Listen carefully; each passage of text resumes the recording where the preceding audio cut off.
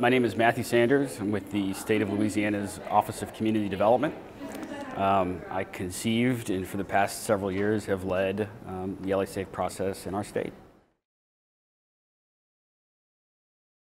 I believe resilience means the adoption of a philosophy, a way of thinking. I think it's taking an array of inputs that are at hand and those that we can anticipate in the future and using those inputs to define what our development patterns are going to look like, what our society looks like in light of current and future risk that we can anticipate.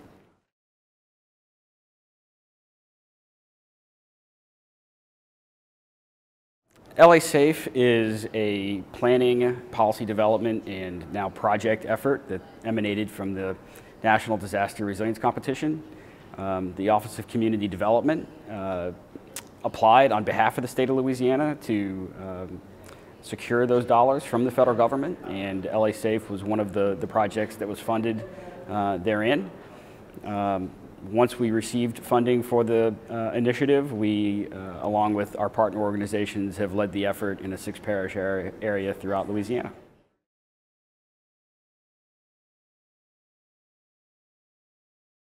I think in Louisiana it has changed the conversation in how we think about flood risk in a couple of different ways. So first and foremost, we understand that we have to think about flood risk holistically, right? It's not just surge flood risk from hurricanes, but we also have to think about riverine flood risk, flash flood risk, and insofar as we can compile that information and disseminate it to the public, we have an opportunity to think about all of the consequences therein. What happens to housing stock? How do economies change when populations move away from risk to places of relatively lower risk? How do we think about transportation networks? And so we took an approach that is focused on the disaster risks inherent in Louisiana, and we opened it up to a more robust conversation about a total development pattern.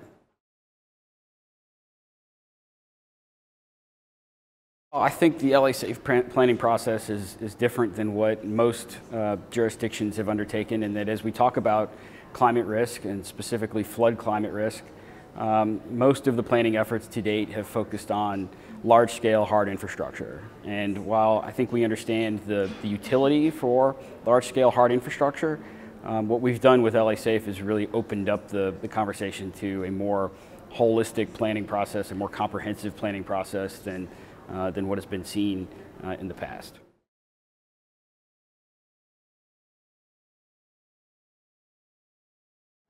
Well, I think LA Safe can serve as an example to other locations in two ways. One, I think it should illustrate what you can do if you have good information about current and future disaster risk, and so it should provide some illustration to other jurisdictions to make those investments, to understand what their risks look like.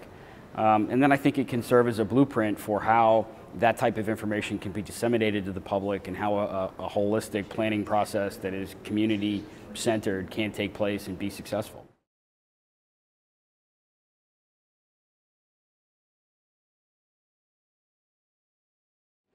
So federal programs and policies have been extremely beneficial to the LA Safe effort.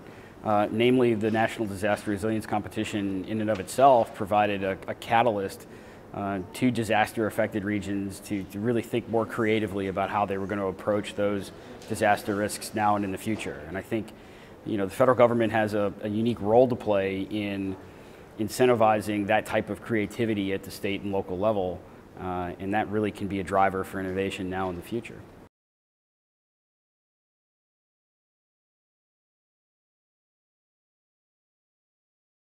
We have a series of 10 projects that are all in various stages of implementation. The physical projects should all be under construction early next year. And then from there, who knows? We'll see what happens.